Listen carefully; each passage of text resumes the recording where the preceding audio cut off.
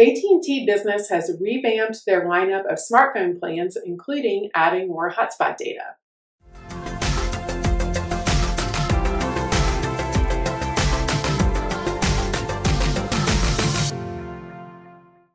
Hi, I'm Jen with the Mobile Internet Resource Center, and AT&T Business recently made some changes to their lineup of smartphone plans. Now, previously they had 3 plans available. They had the Elite, Performance, and Starter plans. They have changed the names of these three plans. The top tier plan is now called Unlimited Premium, the mid tier is Unlimited Advanced, and the bottom plan is Unlimited Standard. The biggest change from the old plans to the new is the amount of mobile hotspot data. With the top tier premium plan, that plan now comes with 200 gigabytes of mobile hotspot data. And previously, the version of that plan, Unlimited Elite, only had 100 gigabytes. So they've basically doubled the amount of mobile hotspot data. And they did the same thing on the mid-tier plan. The now advanced plan went from having 50 gigabytes of mobile hotspot data to 100 gigabytes. On the bottom tier plan, the standard plan, that plan still comes with 5 gigabytes of mobile hotspot data like it did before. Also, all data that's on the device is unlimited. On the top tier premium plan, there is no network management. So all of that data is going to be premium data. On the mid-tier plan, the advanced plan, that plan used to come with 50 gigabytes of premium data and then network management applied after that. But on this new version of the plan is always subject to network management. So there is no premium data. And if that's the same thing for the bottom tier plan, the standard plan, that plan also is always eligible for network management. The unlimited premium account also comes with 7 international day passes, which means that any data that's available with the plan can be used in over 210 countries.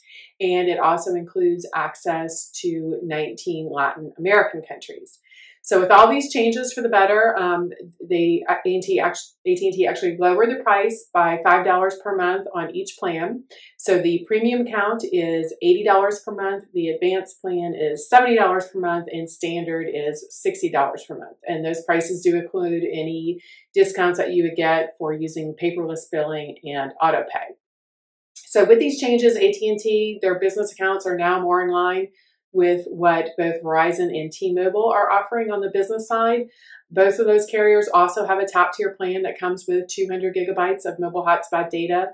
The Verizon plan is the same price at $80 per month. The T-Mobile one's a little bit more expensive at $95 per month, but that price does include all taxes and fees. Whereas with AT&T and Verizon, you pay taxes and fees on top of that base rate. And the other thing on the T-Mobile plan is that their top tier plan with 200 gigabytes of mobile hotspot data is only available for iPhones.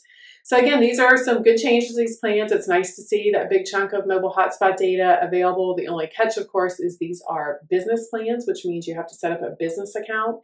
It's not necessarily too hard to do. The requirements are a little bit different with each carrier, but basically, even if you're an individual, you can set yourself up as a sole proprietor using a tax ID or a social security number, and then you should probably be able to get the plans that way if this is something that interests you.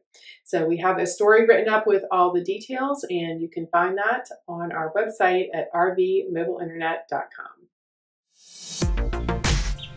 These videos are brought to you by our premium members, our mobile internet aficionados.